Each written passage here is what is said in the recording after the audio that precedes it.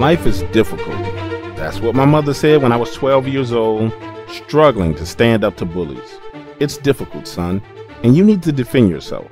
I remember those words coming out of her mouth before walking out of the front door to play football. You see, I've been hiding from this kid, Flint, and Flint did everything in his power to terrorize me. If I was swinging on a swing, he would go out of his way to kick me off of it. When I was riding on a bike, he would throw rocks at me. Flint terrorized me. But that day, Flint and I fought, and I didn't win by any means. But I hurt him bad enough for him to find another target and leave me the hell alone. The events of that day flashed through my mind as I dreamt, only to wake up and realize I was still in a terrible situation, clinging to a life raft, stuck in the Indian Ocean, far away from my country, far away from my team, just me, alone, floating there. In the back of my mind, I knew they would search for me. We didn't leave our brothers behind. And that's what I kept telling myself. They're looking for you. And it was that little ray of hope, plus my learned instinct to fight, facing kids like Flint, that I believe are the reason why I'm alive to this day. Listen to me, as a member of Special Operations Teams, we do missions that few people know about. We die in places that most Americans have never heard of. It's okay. That's what I signed up for. And I knew what I was getting into. One of the things that stands out to me the most about being stranded on the ocean was the constant rain.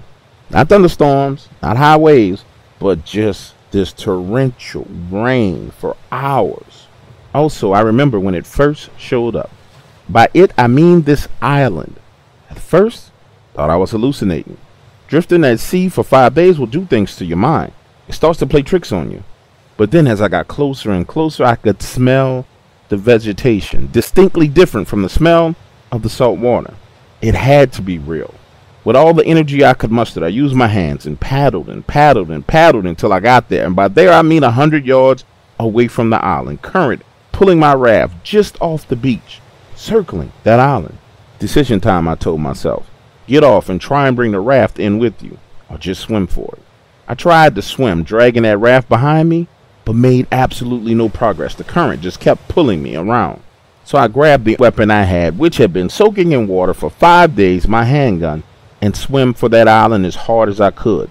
Only, and I mean only, to be met by these jagged rocks that I needed to climb to get out of the water. As I climbed those rocks, my mother's words replayed in my head. Life is difficult, son, along with those of my team instructor. Parker, there will be times that you find yourself in situations that only two things will save you: God Almighty himself and sheer fucking will, son. I can't tell you when God is going to step in to save your life, but I can tell you what, you can summon sheer fucking willpower. Climbing those sharp rocks after being soaked and drenched in water for 5 days, that was sheer fucking will. And me happening upon this island, I figured that was God Almighty putting his powers to work himself. But what I discovered there had absolutely nothing to do with God, and more to do with Satan himself. Understand, as I came up over those rocks, my feet touching solid ground, the island immediately gave me the creeps. Dense woods, vines that ran across the floor of the forest. Exhausted, I remember falling to my knees and praying. Then waking up hours later, it's dark, to the sound of voices in the distance. More accurately, screaming in the distance. Kneeling in the darkness, I turned myself in the direction of the sound, and I could see it. There off in the woods, lights. Not flashlights, but torches moving, dancing around, bobbing up and down. My instinct was to scream, "Help! Help!" And something deep down inside of me, call it God's intervention, said, "Be quiet and go scout it out first." Stomach growling, you slowly walk into the wood line, each step placed carefully, not to make a sound. And that's when I first got a glimpse of them. A man running through the woods with just a torch in hand, skinny, tall, brown skin. He was wearing a crown on his head made of human jawbones and teeth. The guy runs right past me so close that I can smell the stench of death reaping from the pores of his skin. And it was right there in that moment that I realized I might have been better off floating in the ocean than ever setting foot on this damn island. You hear the screams again, slowly moving in that direction. I see torches, 20 of them, all of them gathered in one spot. From 70 yards away in the woods, I can't make out what's going on, so I move in closer, crawling along the ground. sliding over vines 30 yards away, 25 yards away. You can go no further. And I don't want to, because what I witnessed before my eyes had to be a scene from hell itself. A man and a woman tied to a tree, her breast cut off and roasted over an open fire. The man, chunks of flesh removed from his arms and thighs, blood everywhere, human bones piled up on the ground. These were cannibals. And I remember laying there thinking to myself, with all the possibilities of things that could have gone wrong for me in my life, at this point in time, I end up here on an island full of cannibals. It didn't make any sense to me in that moment at all. And I distinctly remember the process that my mind went through, the victimization, saying, man, it could have been wild animals, tigers, lions. Hell, it could have been an island full of lesbians. But no, I get stranded at sea and land on a fucking cannibal island. Like I told you, my mind starts to spiral. What the hell, God, really? As I lay there, rats begin to emerge from the woods, crawling over my arms, legs, and hands. One moving right in front of my face. When I'm trying to lay as still as possible, rats nibbling on my body, the screaming stops as their throats are slit. Blood is collected in a skull and passed around to drink. When that skull was passing around through the group, that's when I first noticed him. By him, I meant a white man standing there in jeans and a button-down shirt amongst the cannibals. 30 minutes later, they all leave and the rats come flooding in, feasting on the human flesh, bathing in blood. And when I finally mustered the courage to move in for a closer look, I began to realize something. See, the cannibals themselves, they looked indigenous. But these people, these poor people, looked American. Quietly, I waded through the hungry rats, kicking them away from my feet, just to get close enough to the man. He's wearing blue jeans, a polo shirt. Checking his pockets, I find $1 American. Motherfucker. How? How does an American end up on an island in the middle of the Indian Ocean being eaten by cannibals? That night, standing there right next to this man's dead body, I gave myself a new mission. I was getting off this damn island. And as for these cannibals, I was going to send as many of them as I could straight to hell. But first, I needed to eat and find a place to sleep. So I took my knife and killed 2 of those rats, headed back to the place where I first climbed over the rocks. Just on the edge of the wood line, I dug a hole so I can build a fire and conceal it. Then snuck back and stole some of those hot embers from the fire and cooked those rats for some nourishment. For the rest of the night, I moved across the outskirts of that island, seeking shelter, and that's when I came across even more terrifying discoveries.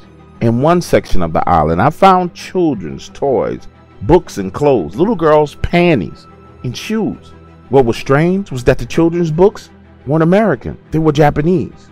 Listen to me when I tell you, I didn't fully understand what was going on. I didn't have all of the pieces of the puzzle, but the pieces that I did find were pissing me off. But now, on top of everything that I witnessed, everything that I've seen, discovering that someone had been clearly bringing children to this island, it starts to rain. I'm talking about that hard, stinging rain, the same rain that I felt while floating at sea on that raft. All night, everything in me told me, seek shelter, find a place to get dry. But I decided to keep moving, thinking to myself, if these people only managed to operate by fire and torches, it lessened the chance of them seeing me at night as I moved around through the rain. Around sunrise, the rain began to stop and I heard the sound of a plane taking off, moving in that direction. That's when I first saw the people fenced in and locked in cages. 15 people, 2 men, 10 women, and 3 children, all sitting in cages, soaking wet. They looked worn. Their bodies looked worn down and tired, like they had been there for weeks. Listen to me, in a situation like that, your humanity cries out to you, telling you to help them, but helping them only would lead to me being captured, as I didn't know exactly what I was dealing with. So I backtracked, placing a marker on the outskirts of the island, so I would know how to get back to that spot. I told myself, keep moving, keep moving. We need to know how many cannibals are actually here on this island. By the time the sun was at its apex, I will find out.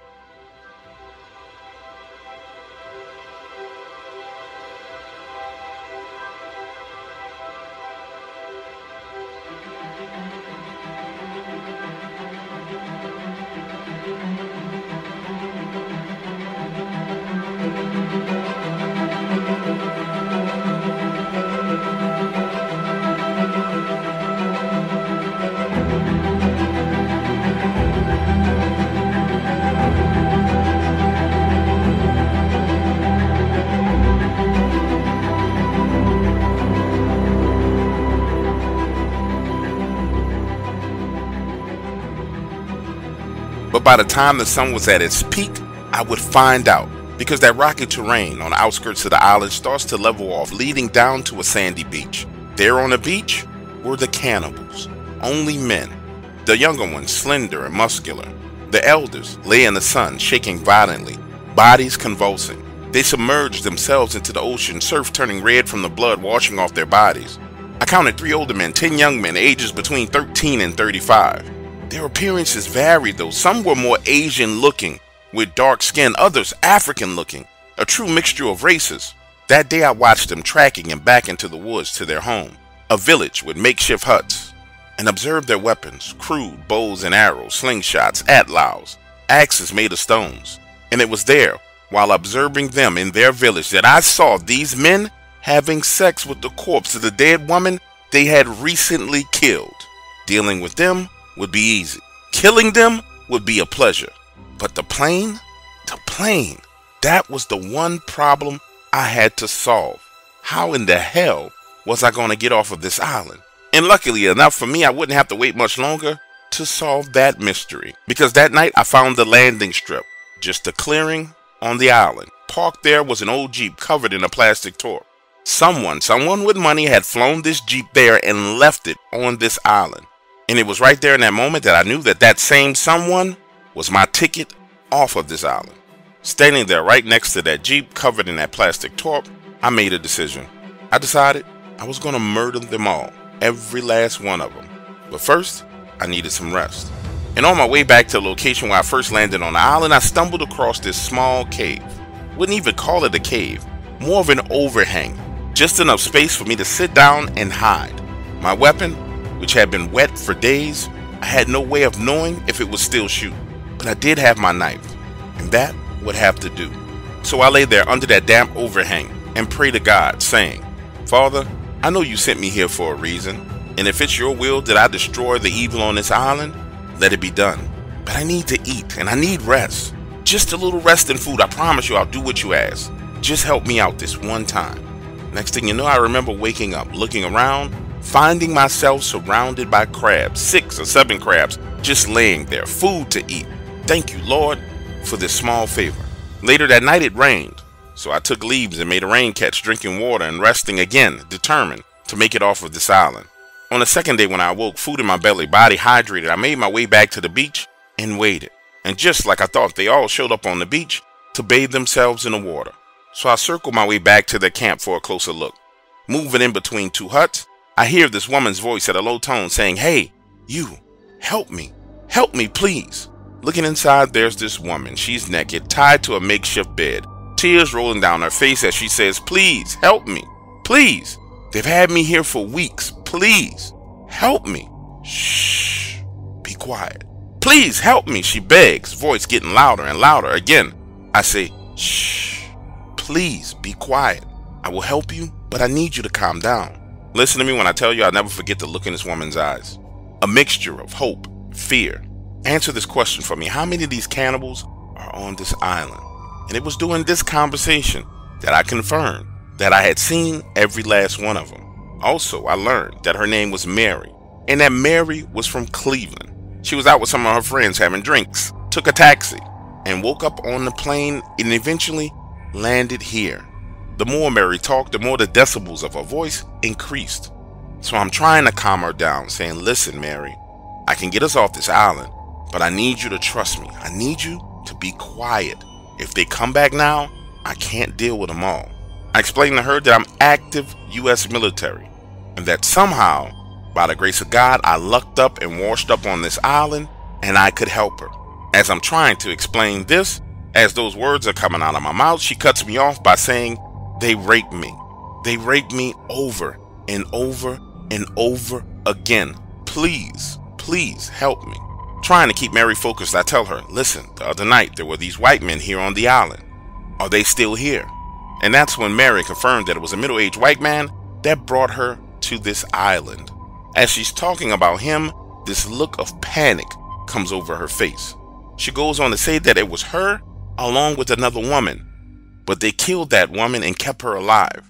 Again, I say to her, Mary, stay calm. Listen to me, Mary, stay calm. Do any of these men have guns?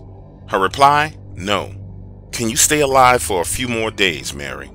Listen to me, Mary. I need you to do whatever it takes to stay alive for a few more days. We're going to get out of here, but whatever they want you to do, Mary, just do it. I need you to stay alive. And one more question, Mary. Do you know when the plane comes? When does the plane come? She goes on to tell me that the plane lands 4 times a month. However, she couldn't tell me exactly what was going on because she was being held captive here in this hut.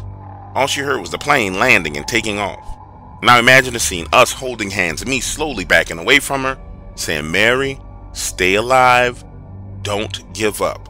God is with us. By tonight, it'll start. I just need you to stay alive and be strong. Tears ran down her face as she realized I wasn't about to release her. I couldn't risk them coming back to their village and finding her missing. But what I could do and what I did well was kill. So that night I set out to do just that, sneaking back into their village in the dead of night. There she was, Mary, asleep, bleeding from her female parts, laying on her stomach. Next to her was one of the younger men, no more than 22 years old, big, tall, muscular. And as for him, his life was taken quickly and quietly. Never knew what hit him. Severed his spinal cord. My motion wakes Mary. Shh. Bloody finger over her lips. The next 7 were dispatched quietly and neatly. I was hoping to take out the other 2 without a fight, but that wouldn't happen because the next little hut I entered, he was awake, on his knees, praying or meditating.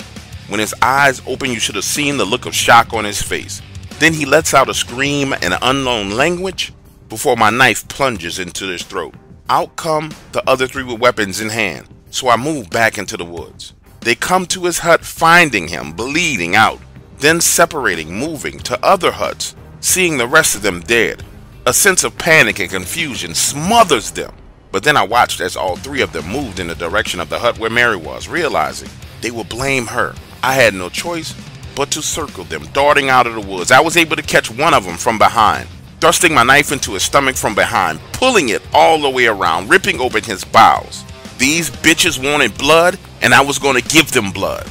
Twisting and ripping that knife out, I jabbed it into the side of his neck, throwing his body forward onto the ground. There's this awkward moment of silence when the other 2 of them process what just happened, me standing there completely covered in blood. Then this explosion of anger as both of them charged in my direction, one with a stone axe, the other armed with only his bare hands. As he's raising the axe into the air over his head, my blade plunges upward into the bottom of his chin, through his tongue into his mouth. Pulling it out, his body falls limp to the ground, now standing there covered in blood and mud. Final Cannibal sets his eyes on me and realizes that he stood no chance, so he turns and runs. But no. You don't get to escape. None of these people did, so you don't get to fucking escape. You don't get to fucking run away. Anger inside of me served as fuel, allowing me to run him down in the middle of the night, dodging trees, jumping over logs, tackling him. I was bloodthirsty, I knew it, and I gave into it because it was the right thing to do. If you've never taken a man's life, you will not understand what I'm about to explain to you.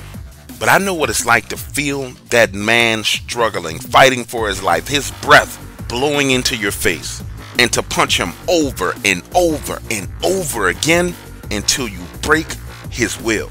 There's something funny about taking a man's life because you can feel the moment when he realizes, the moment when his will is broken, the moment when he understands that he's about to be murdered at your hands. And I remember that moment with this man. I remember seeing his eyes wide open, bright as daylight, even though we were in the midst of the dark jungle. He knew that I was about to murder him like he had done to so many others. And I felt it when he gave up. His eyes told the whole story. Now, the only ones left were the old men, feeble, shaking, suffering. When I returned to free Mary, she looked at me with fear in her eyes, almost as if she couldn't believe that I was saving her. I told you I would come back for you, didn't I? Only their elders are left. But I'm tired, I said, as I cut her loose and handed her the knife.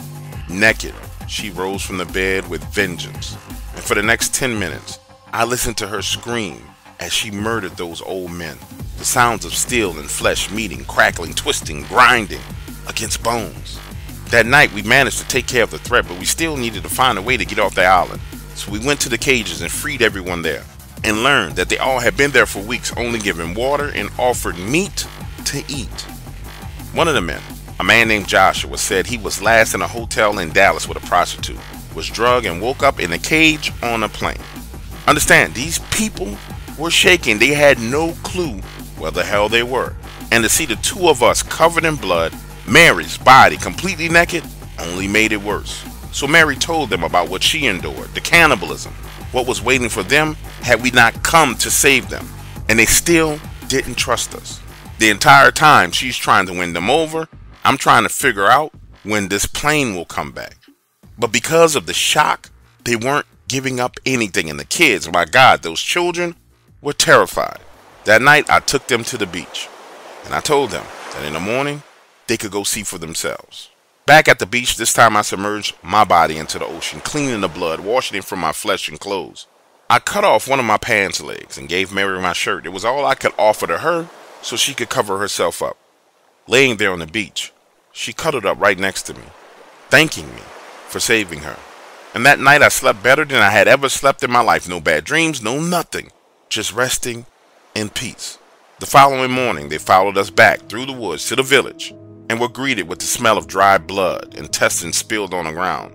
The children covered their eyes in fear, and I explained to them all how I came to be on this island, what I did for a living, how important it would be for them to go back into those cages so we could leave this island.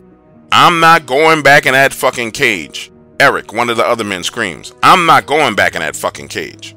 You see, Eric was a nightclub manager from New York. Same story. Met a girl at his club, went back to her hotel, and woke up in a cage.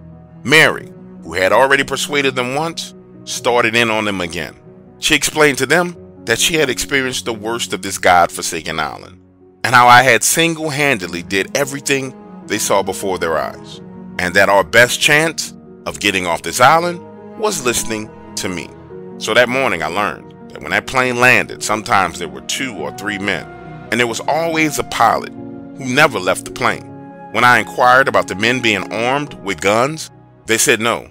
The only thing they bring with them are their evil, arrogant words. They taunted us and terrorized us while we were in those cages, pointing at the children saying, "You're going to die next." Understand, by noon that day, we decided on our plan to get off of this island. Everyone agreed that when the time was right, they would remain in the cages, doors unlocked with sharpened sticks, and we would take leaves and branches from the trees and build a blind near the cages. And when the people landed that plane on the island, simultaneously they would emerge from those cages attacking, and I would be there just steps away to finish them off.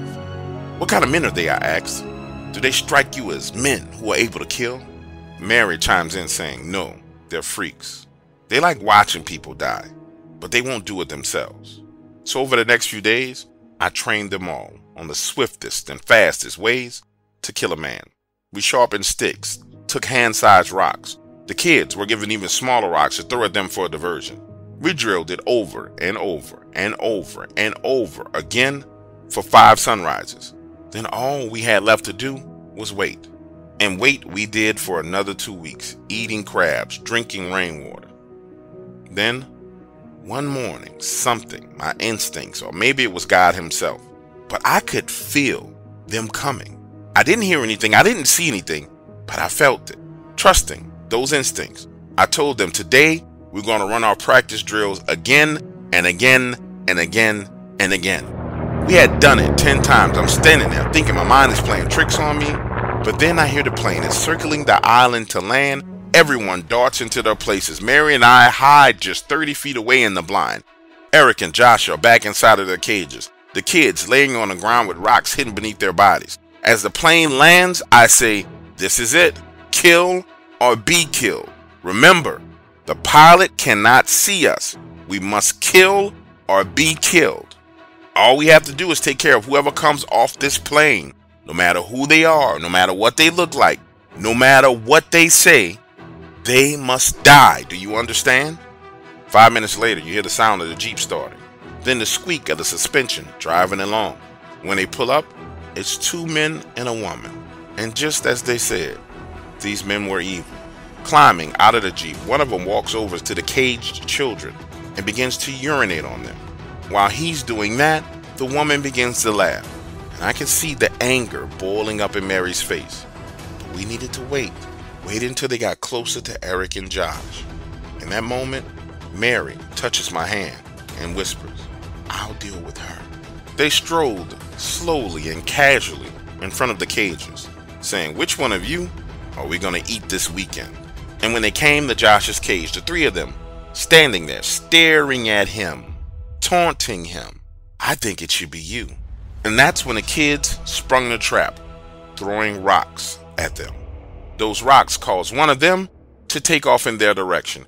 Eric rises up to his feet, kicks the cage door open, and then the reality of the situation quickly sinks in to these people as they freeze. One of the men turns to run, only to be greeted by Josh stabbing him in the neck with a sharpened stick, blood squirting out of his neck with each and every heartbeat. Mary darts from the blind, tackling the woman, her head smashing against the metal cage, and bludgeons her to death with sharp rocks. The other man turns to run back to the Jeep, but doesn't get far because he's struck in the head by one of the other women. They tackle him and beat him mercilessly. These people had done as I asked, dispatched them quickly before I could ever get involved. The only thing left to do was get to the plane. So we circled through the woods back to the plane. The door still down, the pilot asleep. I board quietly. He's awakened to my knife in his ear. "Don't panic, buddy. You're safe. All we need you to do is fly this plane back to where you came from." Now, patting his body down, I say, "Do you know what happens here on this island?" His reply is no, but judging on the fact that you have a knife in my ear, I know whatever it is can't be good. A quick conversation takes place between the 2 of us. Are they dead? Yes. Why? Because they were cannibals. His head turns, our eyes lock, and he says, "Listen, I am not involved in this. I was paid $15,000 to fly here and fly back. They told me that it was an exclusive resort where they had some kind of meeting." Now, the look on this man's face was genuine confusion. As he says, "Those people couldn't have been cannibals." And as the word cannibal is coming out of his mouth, the others begin to board the plane covered in blood.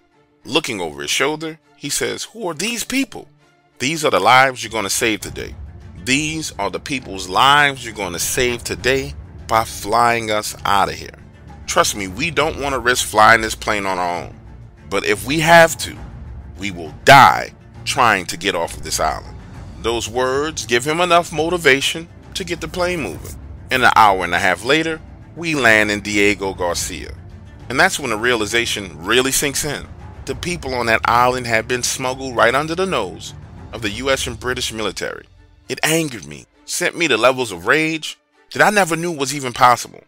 Then being treated like a criminal by my own government made it even worse. Listen to me, in my debriefing, I told them word for word everything that happened. And I was warned not to share these events. To be more specific, to keep my fucking mouth shut. However, I'm old now. I can see death coming. He's been at my doorstep waiting for a while now. I'll be going soon. And I want my story told. And if there's one thing I want before I go out, I want my story told. I believe it's a story about the wrath of God, judgment, good versus evil. And it's important that people understand that no matter what you do, no matter how you treat people, the day comes where we're all going to have to pay our fare. Listen to me, those people who were saved from that island were sent back home, paid money, and signed non-disclosure agreements, not to say a fucking word. So I speak for them when I say this. Together, we cut down evil, real evil, evil that people haven't seen since the biblical days. And God chose me to strike the first blow.